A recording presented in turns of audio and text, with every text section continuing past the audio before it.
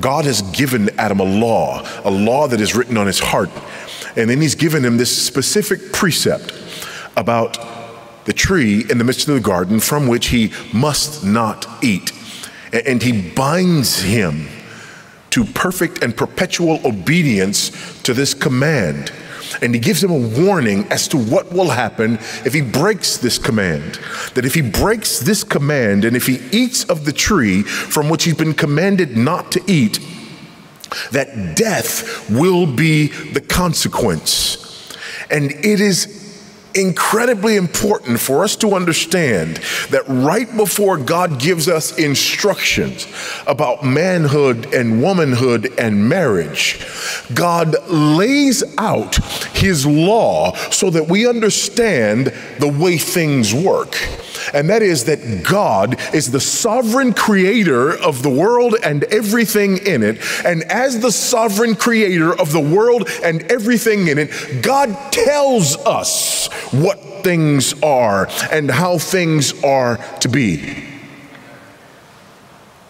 God is the one who creates and defines humanity.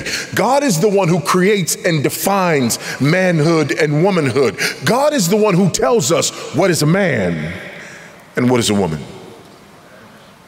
He doesn't ask us that question, nor does he give us leeway in that area.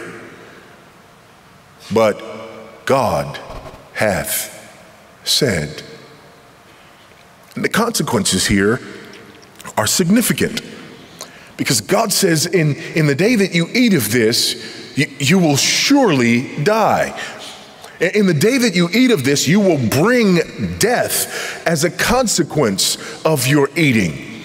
And there is a reality to this in the sense that physical death comes to Adam because of the eating, but there is another kind of death that is brought. This spiritual death. This death that separates man from God. And it is this death, this spiritual death, that actually makes man ignore the command. It is this spiritual death that makes man ignore the fact that God hath spoken, that God hath given us a law and that we are bound by that law. It is this spiritual death that causes man to rebel against God in the very definition of what it means to be man made in the image of God.